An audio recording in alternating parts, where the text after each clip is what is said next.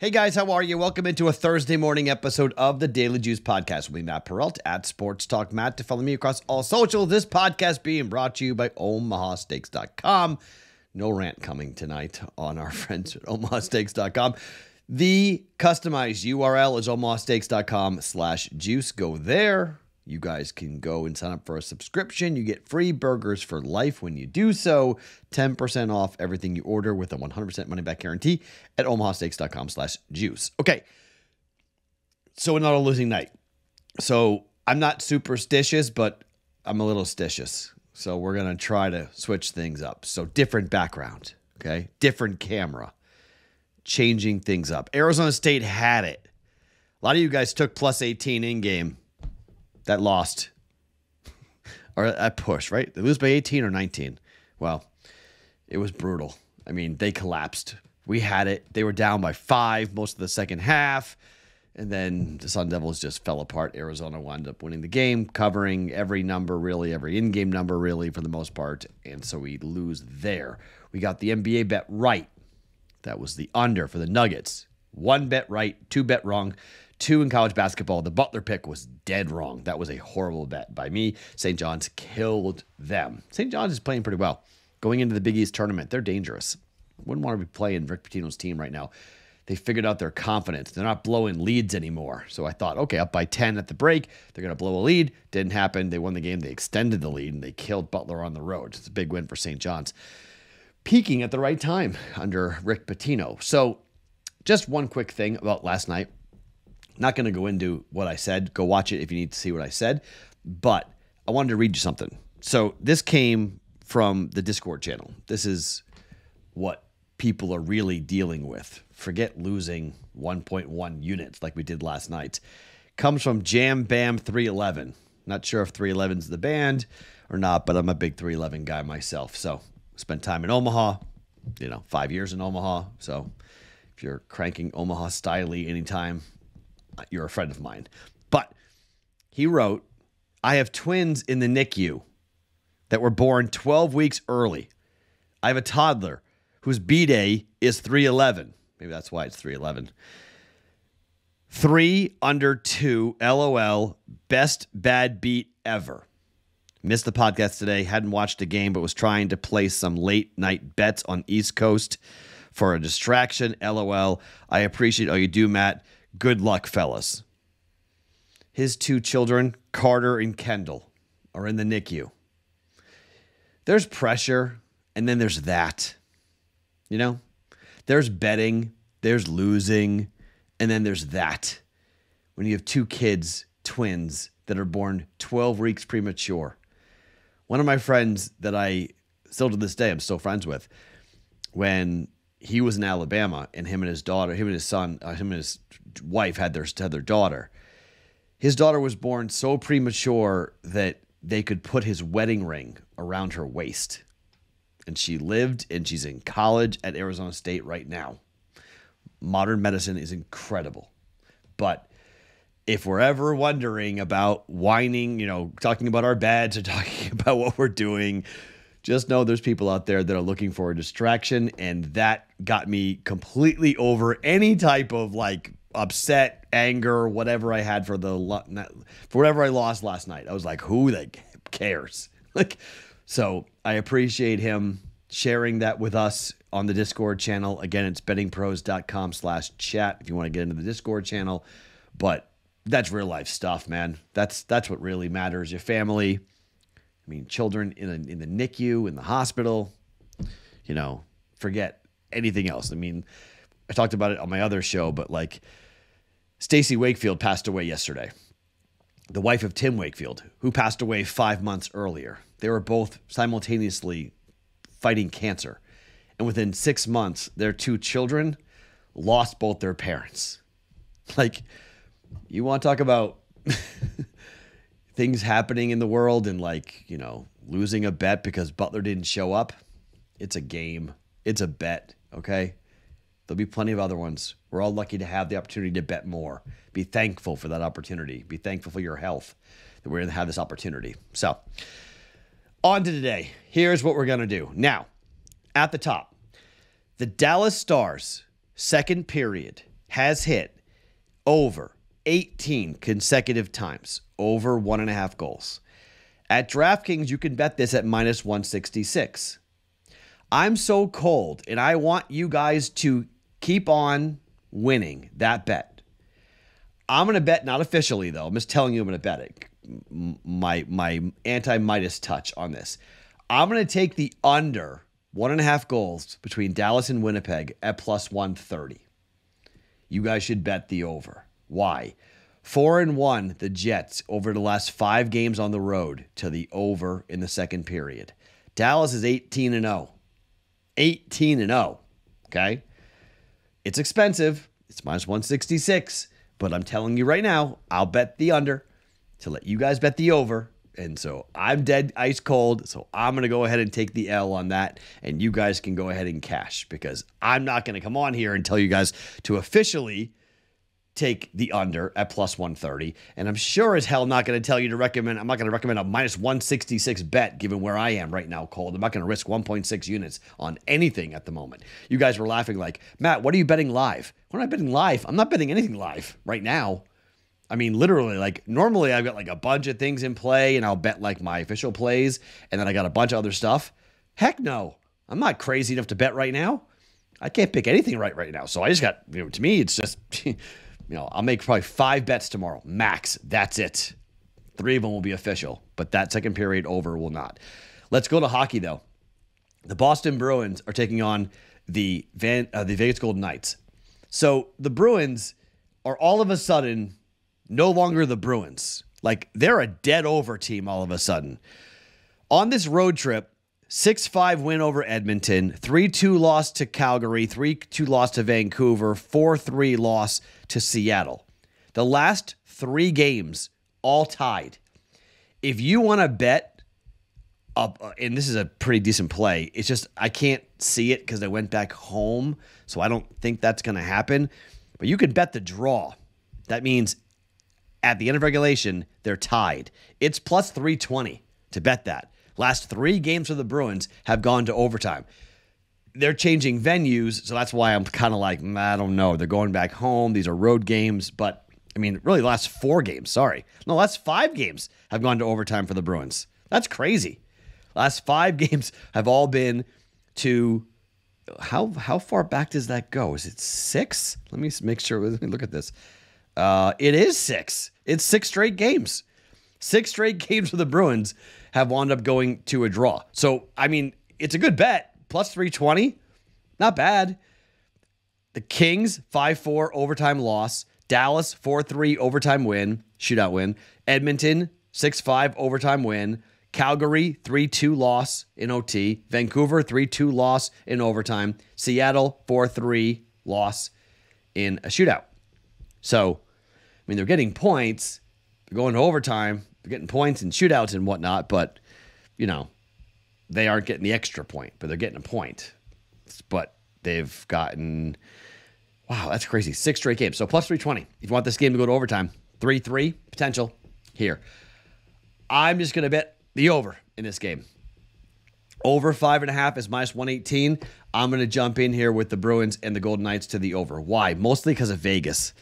Bruins have turned into an over team, but Vegas has really turned into an over team. I mean, they're not playing any defense.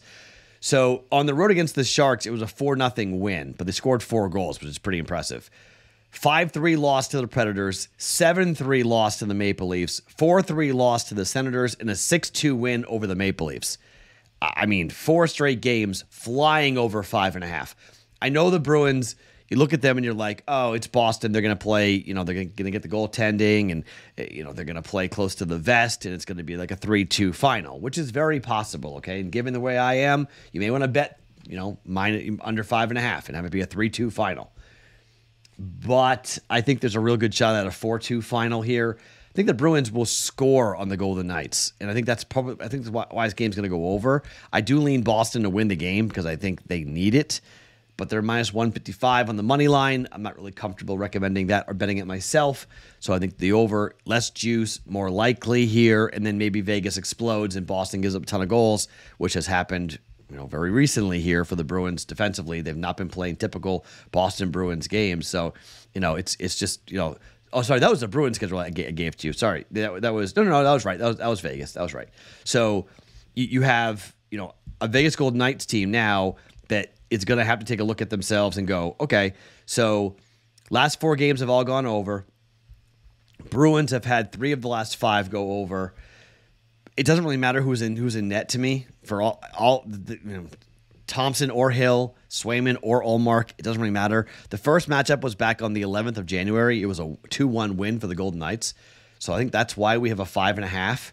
But given the way the Bruins are playing right now defensively and given just what we've seen, I don't like either one of these teams.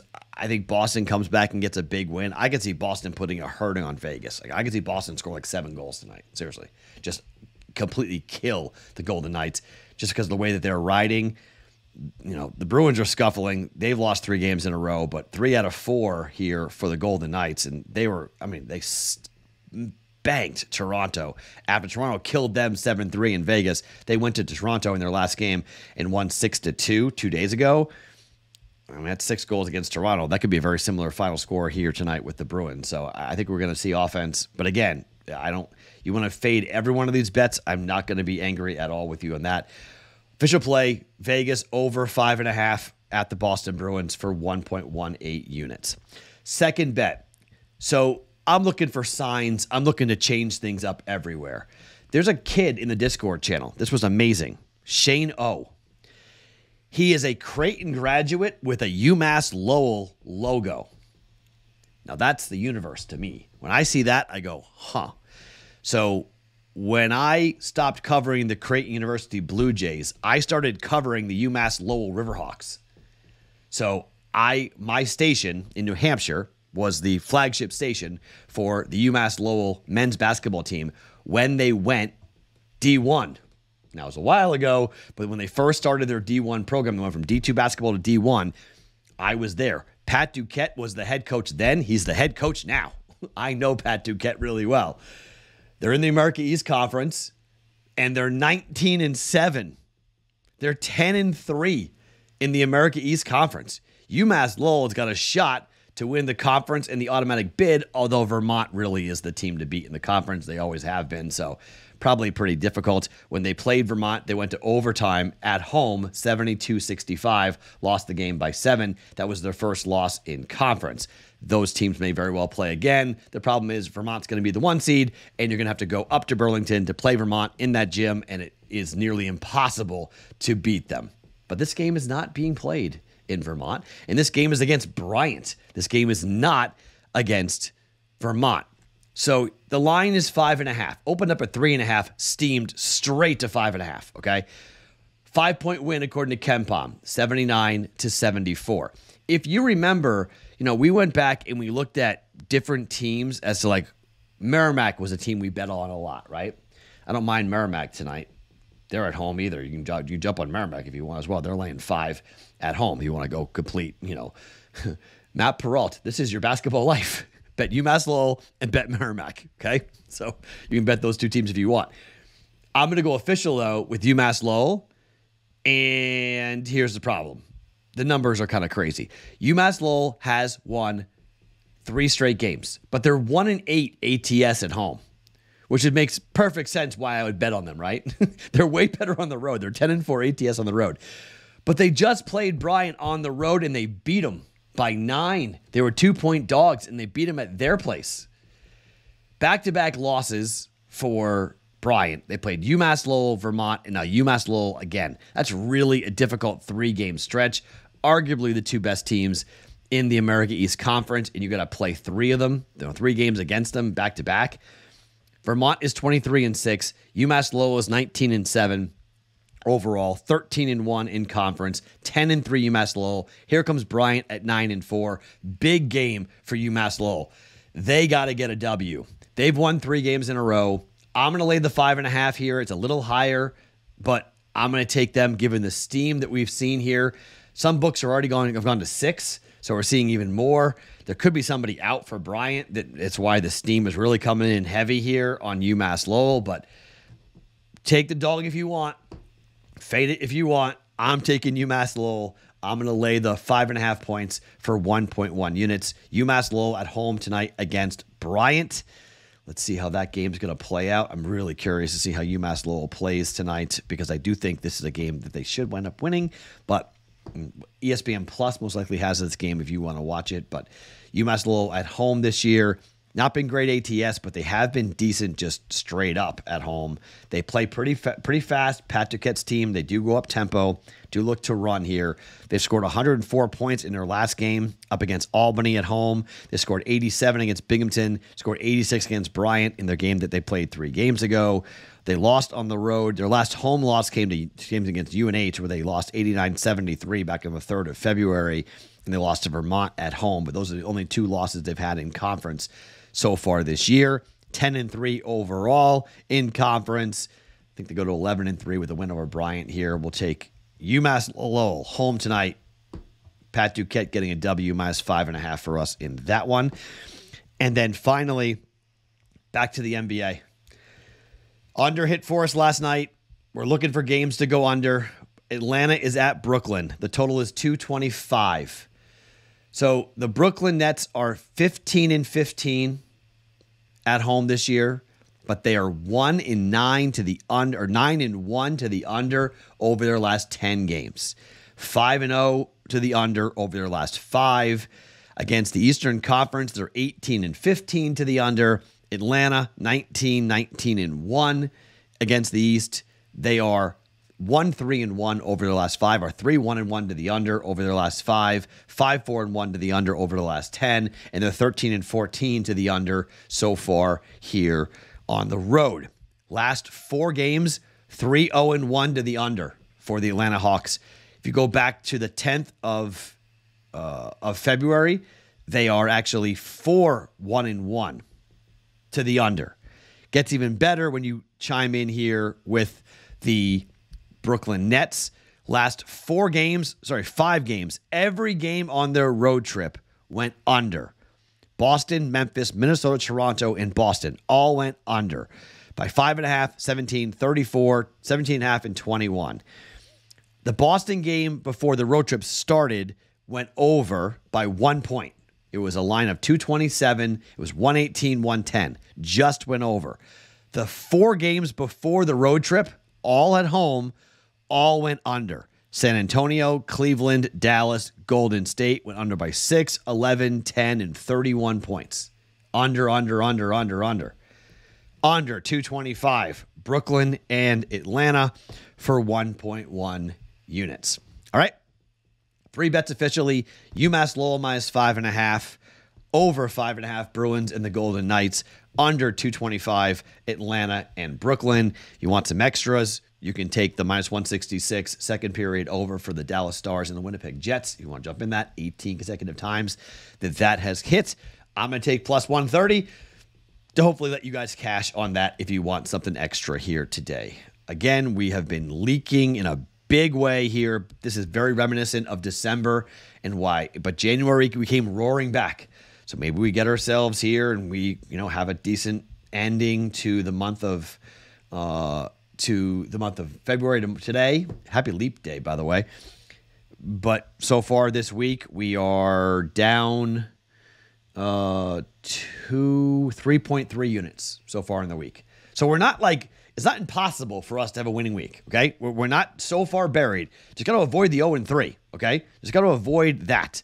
1-2, 1-2, 1-2, okay? That's what we've been going over the last 3 days. Same record. If you're fading me, you've won every day, okay? You're not winning big, but 1-2, 1-2, 1-2. So 3-6 is not good, but I've definitely had worse stretches than 3-6. So even though it feels really bad, and it's 4 straight losing days, which is not fun, and 8 of the last 12 have been losing days. Not great at all. But we're not in so big of a hole that we can't pull ourselves out of it. That's the one benefit here, that we can potentially do that. But we got to get going because we don't want to wind up. We're only up 4 units. We're actually less. We're up, 3 units for the year now. So giving a lot of it back. Up 10, down 7. Up 10 in January, down 7 in February. Got to get going here in March. Hopefully we'll have a solid March, okay? Cross our fingers. Thank you for watching. Thank you for being here. Thank you for the support. Thank you for the DMs. Thank you for the messages. Everything from yesterday. I appreciate all of you. Thank you so much. My name is Matt Perrault. Follow me across all socials at Sports Talk Matt. Every morning, Daily Juice Podcast, always being brought to you by OmahaSteaks.com.